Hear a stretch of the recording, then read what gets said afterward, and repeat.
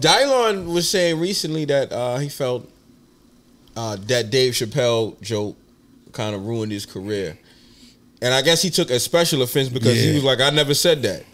No, he never said that. But the reason why Dave Chappelle played Dylon, because Dylon didn't show up to the tape in the Dave Chappelle show. It's just simple as that. Oh, he was supposed to? I didn't even know that. Whoa. If he was there, he would have been.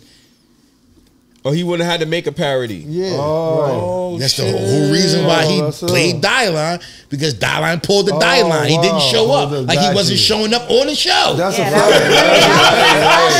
That's a fact. That's a fact. So his what I would say, his rebelliousness made an iconic comedian make a parody of an iconic character. That's crazy. His own assholeness made Dave Chappelle.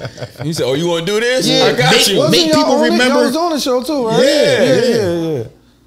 Yeah, because that was the one with the Cambodian breast milk and all that shit. So Dylon, that just was typical Dylon. It was like we wasn't mad. Yeah. It's just like, oh, Dylon not here.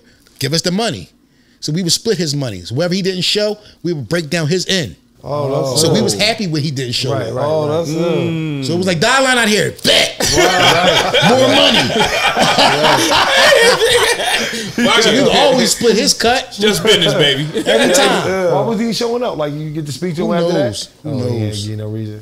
Who knows? Yo, this your boy Ness, 215 Philly in the building, and you're now locked in with the Thanks for Asking podcast. Make sure y'all hit that sub button, hit that like button, get them subs up, tap in.